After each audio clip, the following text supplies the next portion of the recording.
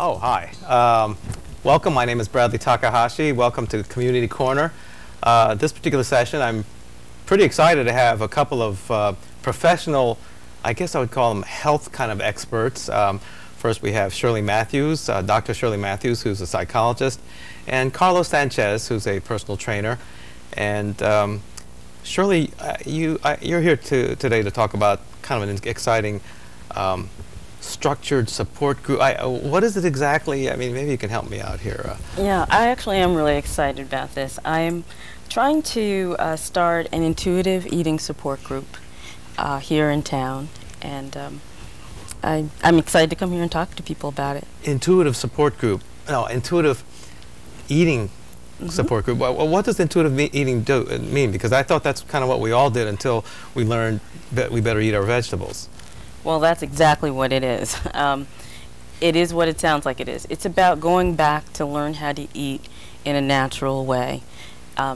Eating in a way that's not about the rules that you've learned that have separated you from natural feelings of hunger, and bringing you back to just the true joy of eating, and of taste, of sensation, and of knowing yourself. Well, but don't all these rules that have come up and they've layered it on top of us, it's been for our own good? Because if it were just left up to myself, I'd be eating, well, roast beef sandwiches all the time, I guess. You know, something, not a balanced diet. Well, no, actually, that's probably not true. I mean, they've done some research, and what they found is that when children, for example, are left to their own devices, what they find is typically that actually will eat a variety of foods. They won't chocolates, no. mints. No, they actually will eat a variety of foods, including things that are healthful for them. So, but we've lost that, is basically, and which is why, of course, this is how the support group comes into play, is to have a group of people to relearn this with. I mean, this intuitive eating sounds almost like a term of art. You know, that there's a particular structure or there's a philosophy behind it. Is there? There is, and I don't own the structure at all. As a matter of fact, it's based on the work of two women, Evelyn Tribole and Elise Reich. And they both put together, they're registered dietitians, both of them out in California. They've put together what really is a revolutionary program that they have used to help people with eating disorders, and then found that it was just as effective in working with all of their clients who are coming for nutritional counseling. So even though it almost sounds counterintuitive, the whole notion of intuitive eating is good for you, is what the whole premise is? Is that? It definitely is. And the results that their clients have gotten, and the results that I'm seeing, are that people they lose weight, they get to a more natural weight, not necessarily model thin, that kind of thing. But they also just enjoy life more, they enjoy themselves more. They look at the whole person in this process, both the psychological aspects of food and our relationship to food, as well as our relationship to our bodies, which is also how it is that I happen to begin my own work with Carlos. Carlos, in fact, that's a good segue. That's a good TV word I learned, segue. First I thought it was something you wrote, but that was something else. So, Carlos, can you explain what you do and where you do it and how it kind of fits in with this whole intuitive, I guess not just intuitive eating, but intuitive whatever it is that you do? All right, so my name is Carlos, and I'm a personal trainer, and I have an exercise class, a structured exercise class that we do here in Maplewood in town, in the park, in Memorial Park. And it gives people an opportunity to participate in a regular exercise program in a structured setting with built-in support where you have other people there with you.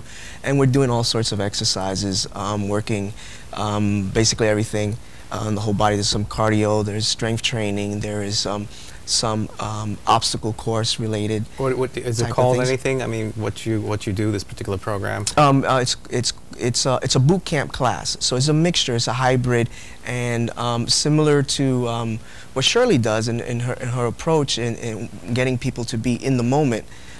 which I think is really helpful in to help along with intuitive eating, being in the moment. With the exercise, for those 45 minutes, people are in the moment. You know, you don't have time to start drifting and thinking about other things. And for like a person with ADD, that's important, right? If that, like, okay, I'm thinking if this were a perfect parallel to intuitive eating, the intuitive exercise class would be like, I get to sort of exercise whatever I feel like it.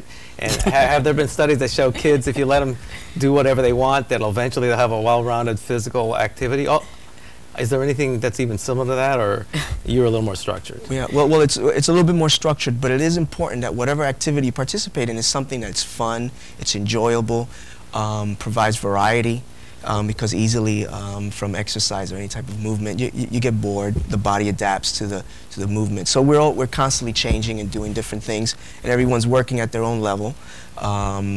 Sometimes we do something. Everybody reinforces each other and kind of give each other mutual support to go through the exercises. Yeah. You know, actually, if you think about if kids left to their own devices, forget about that. Well, go with that food thing, but they actually will not just sit around and vegetate in front of a TV screen. I mean, if there were a bunch of kids and there was no TV there, they actually would get to a level where they use their bodies, their exercise quite a bit, right? Isn't that right? It's like, so how do you, I mean, this whole intuitive eating thing, I see you have a book there that's called that. I mean, at first blush, it sounds like, great, I can forget all those rules. But if it were as simple as that, I mean, all these rules came up because people were sort of left to their own devices and they were going to the wrong places. So how does that actually work? Well, I think what we would do in the support group is, first of all, just sort of take some time to go back to the basics, which is, believe it or not, many of the people that I've worked with have lost touch with the concept of hunger. They've been in such denial about how they feel about many things that they can't tell anymore.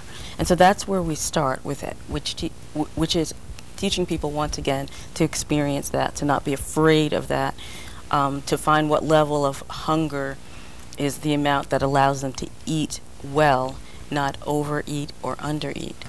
And can I ask you, like, is there a particular exercise that, I mean, what's one of the first things that you would do if I were in your support group? How would I get there? They're really simple things. It's not, it's not something that anybody couldn't do. I mean, someone could probably just buy the book and not even participate in the group and do it, which is what people do. But of course, some of what you do is just back to things like the journaling. And I do both things. One is I have people do actually writing exercises where they are exploring their feelings through some writing. And then I also try to get them to, the best word I guess is to meditate on things, to take your time, and which is not something that comes naturally, especially to the women that I work with. They've gotten so used to giving time away to everyone else that they've lost sight of what it's like to give it back to themselves. So some of the basics are to start there with basic things like hunger and actually how am I feeling in this moment. Well, I can only speak from personal experience. I mean, I know there's times that I eat and I'm not even hungry because I just think that would taste so good there, and you know, and I'll eat it. I'll even eat it when my stomach's full.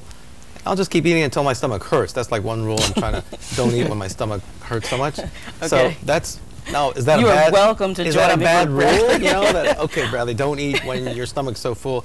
Oh, even though that sandwich would sure taste good. Yeah, but here's the thing: is one of the, you know, I'm not going to suggest to people, and I don't think Carlos does either, that you don't eat sometimes for pleasure. I mean, just because you have the opportunity to have this amazing chocolate mousse or whatever it is that you absolutely love, it doesn't mean that you don't have it, but you savor those moments. And what you find after a while is that, sometimes after a couple of bites, it's enough. Yeah. It's just good, but you don't need any more. But sometimes I think what happens is when we're eating the way, from that place of, they're going to take it away from me because I'm going to have to go on another diet in 2 weeks, then you feel you have to eat as much of it as you possibly can because, no one's going to allow you to have it anymore. So when you eat with permission to savor and to enjoy, to take pleasure in what you're doing, whether it's exercising and using your body, or eating, or talking, or being with others. You know, it's an authentic way of living. It's a balanced way of living. And that's what this is about, is bringing people to that place. And I think doing this kind of thing in a group provides people with support. It's easier in a group than if you're by yourself. Absolutely. Just like most things. Just like most things. Especially when you're learning something new. I mean, one of the things that I love about... Solitaire is the only thing I find more difficult to do in a group. Well, by yeah. myself. But one of the things that's been really fun Yeah. is that is going to the boot camp. It's been very enjoyable, in part because it's hard. It's not something that came so, you know, easily after you've not exercised seriously in a long time. And for me, one of the things that's been a whole new experience is, you know, being younger, being a college athlete back in the day, I was never the person who came in last. So joining this class and being with a whole, you know, range of age groups and body types, and being the person who usually comes in last, it's gotten to be kind of okay. You know, it's like, it's just, okay, I'm not in competition with everyone else. I'm in competition with myself in getting better and enjoying watching myself get stronger and have muscles and just feel good.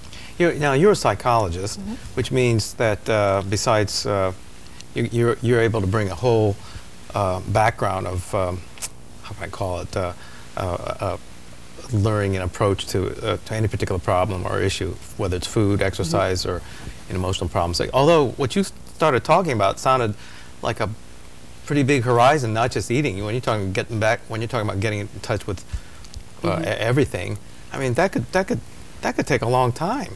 I mean, this intuitive eating, when you first mentioned that to me, I thought, well, that sounds easy. I'll just forget all the rules. But this sounds like it's a little harder than... It's a journey, Bradley. I mean, it truly is a journey. And I'm getting hungry thinking. No, okay. Yeah, it's a journey. It's an exploration.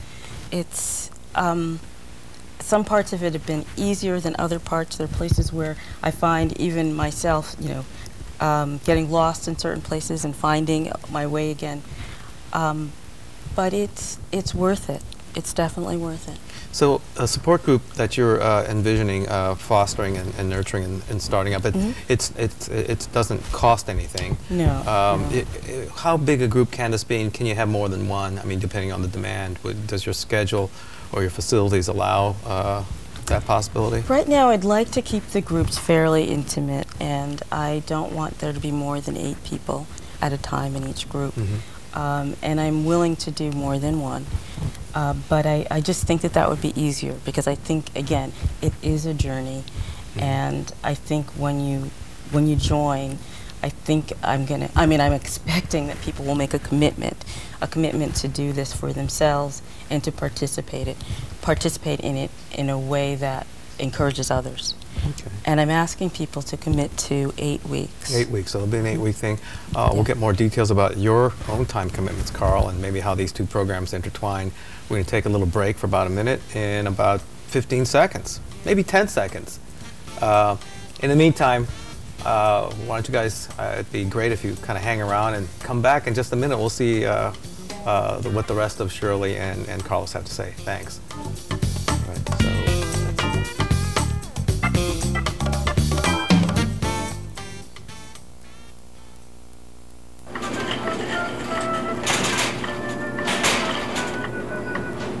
What is that thing?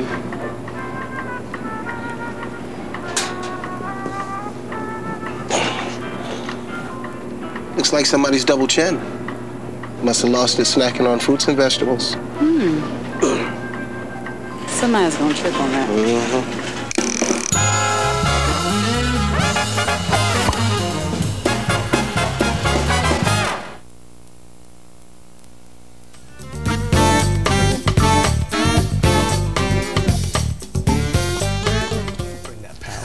Oh, Thank you. Hi, I'm Bradley Takahashi. We're back again with Community Corner with our guests this evening, Dr. Shirley Matthews and Carlos Sanchez.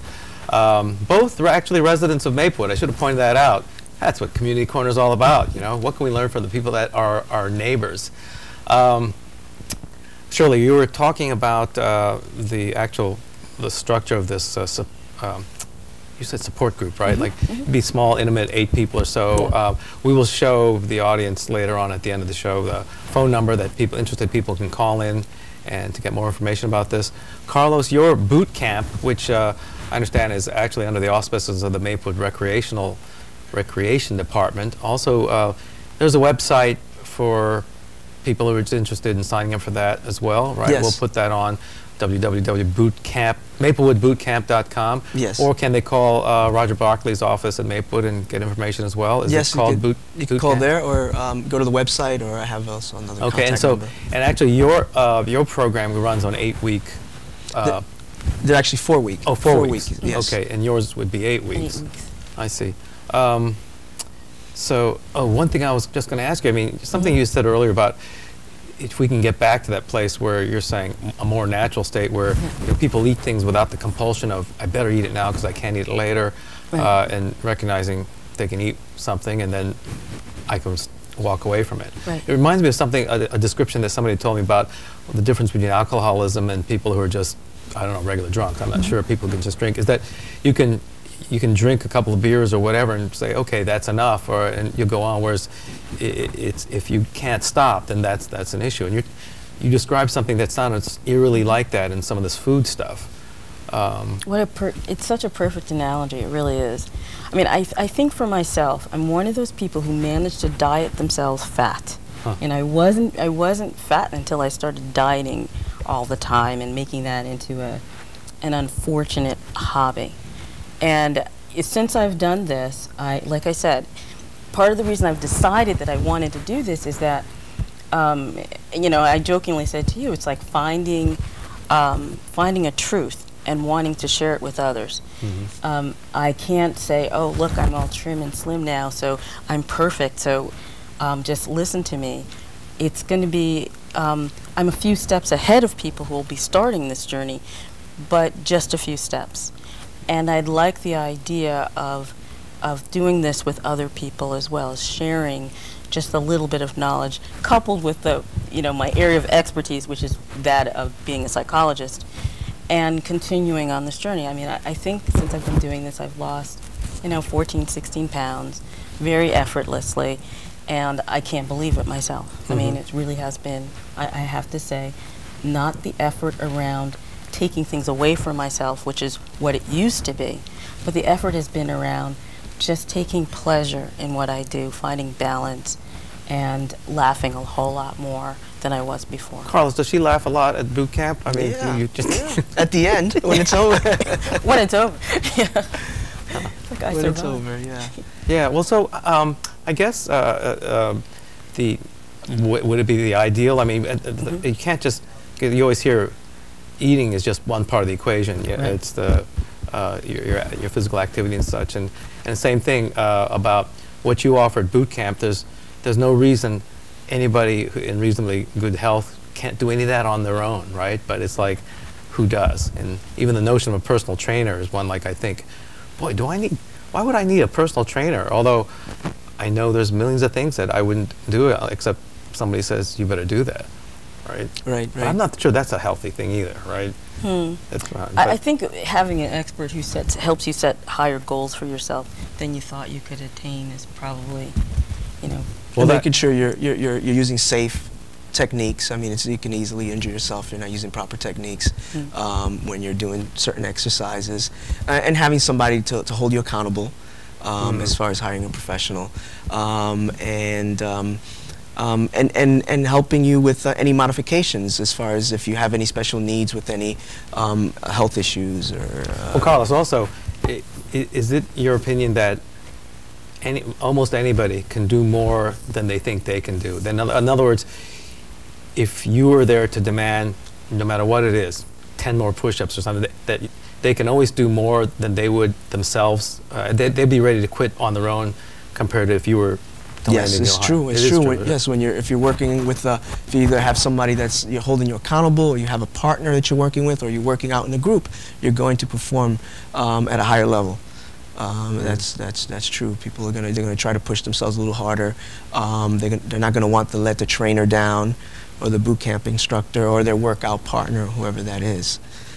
Shirley, what's the psychological reason for that? I mean, I'm thinking evolutionarily wise, how is it that people are going to push themselves out there more for other people than they would do themselves? That's why bachelors die, compared to if they're living with somebody. I mean, Yeah. why is that? Well, human beings are communal beings is basically what it comes down to. And as being part of a community is about taking responsibility both for yourself and for the other community members. And I think that's what it's about, don't you think? Yeah. Yeah. So I was going to ask, I guess if people in the support group, it's, I was going to say, or if you're in the boot camp, they could get a deal on the support group, but support group doesn't cost any money. It's voluntary. Right.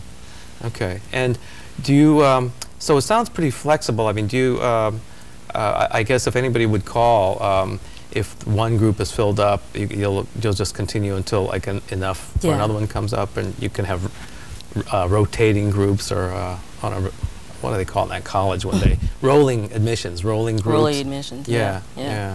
Actually, and each group will decide, and I found that in the past that works best. You mean in terms of like day of the week or what time? Yeah, the day of the week and what time. I have, I have some limitations because of my, my private work, but I think there's enough room for some amount of flexibility around that, and I think the groups will decide for themselves as well whether or not at 6 they'll close or whether they'll accept 2 more people, for example, some weeks later after we start. But people generally make good decisions about that. And your boot camps are primarily in the morning? Yes, right now we're running at 6 a.m. So people they're able to get in. It's 45 minutes, so you're in, you're out, and people are still able to make it to work. Here's yet another exercise program that's like really early in the morning, and people I know who work out, they do it really early in the morning, and I just wonder, have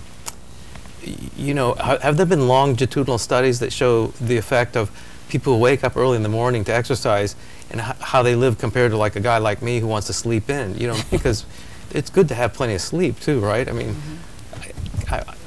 Yes, I want exercise groups that start like at noon. Then right. Well, you have to go with the program that works for you. Something that you should make sure that you can stick with it. A lot of the people that do it at 6 o'clock in the morning, they know if they do that because they know if they don't do it then they won't do it. So at it's all. not a physiological reason of like your body's best. It's the best time for it or anything like that. You're empty of food or there's no reason for it's just a scheduling thing. Well, there has been studies shown that the earlier you exercise, you're going to get more bang for your buck because you've revved up your metabolism. Yeah. And your metabolism is going to be running higher throughout more hours throughout the day than if you were to work out, let's say, at 7 p.m. I do know that it's not good to exercise real late at night because it's hard. It wrecks up your ability to sleep or something like that, right? Right. Yeah. Okay. And then how's that fit in with? Don't most people die at 5 o'clock in the morning? So it's almost like if you don't die, then that's the best time to exercise. Well, if you're still alive, you might as well get up and go to class. Okay. Yeah. But I think for people who work like I do, it's one way of being able to fit it work. in. That's it. That gets in the way of a lot of things. Yeah. And also, I mean, I'm an employed mother, so it's getting to a 6 o'clock class allows me to, take the class, get home, get the lunch made, get the kid to school, and then get off to work myself. I'm still wrestling with this notion of how you get back to the innate, I guess you're even calling it the innate wisdom or self-preservation kinds of instincts that kids have before they learned all these rules. It just sounds, so contrary to everything that I've been brought up on.